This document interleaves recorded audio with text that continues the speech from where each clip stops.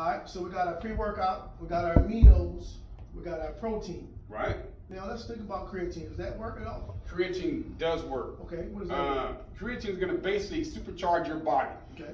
To get the most out of creatine, you want to stack it with what's called L-glutamine. Got it. Put L-glutamine and creatine together, it creates a super stack. It's been the best stack since the mid-90s. And when you take it, okay, you want to mix it with what's called red grape juice.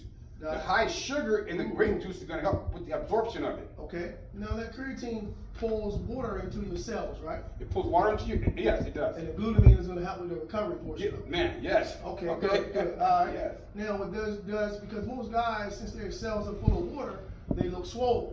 Have they actually built new muscle or more muscle with the creatine, or just helping with recovery? Here's my experience. All right, talk to when me. I first took creatine and glutamine, I put on 14 pounds. Okay. When I stopped taking it, I lost 6, but I still kept 8 pounds of muscle mass. So yes, it does work, but you will lose about 40% of whatever you get from it. Okay, I like that too. We get to it now.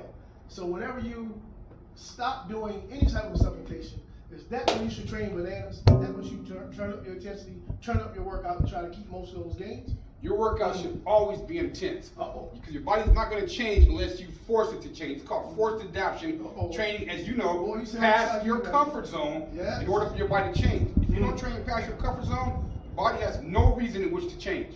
Now, with high intensity, would your body change faster? Would it change faster? Like, because I'm the transformation king. Okay. And I live off intensity. As you know, Right. when we get together, it's super intense. Right. Would someone with an intense workout get faster results than someone with a mediocre intensity? Absolutely. Oh, no my doubt. God. Okay. No doubt. Yes.